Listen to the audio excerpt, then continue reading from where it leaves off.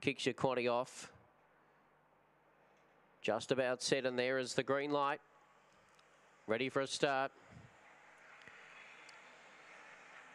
Racing, Zipping Margot a little slow to begin, showing pace on the inside. Blazing Sushi, the leader. Blazing Sushi in front, going right round the outside was Bella Bullish with a bit of a run. Bella Bullish goes to the lead narrowly by about 2 lengths. Zipping Gomez out after it, then Dundee Trigger. For the back, Satanic Mikado. Well back was Amber Beauty. Blazing Sushi around the corner. Bella Bullish in front. The danger's going to be Zipping Gomez, who's steaming down the centre.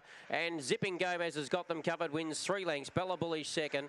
Third's a photo, sneaking up Dundee Triggers in that photo with Satanic Mikado, Zipping Margot, Amber Beauty not far away, then Blazing Sushi and Almighty Mac, and the time is around 26:41. Strong win here to Zipping Gomez, loomed up very stylishly.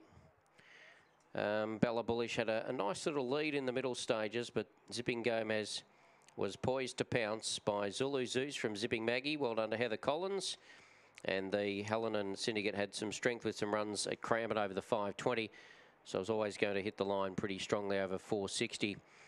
664, 1149, 2641 as the gallop, 26 and 41.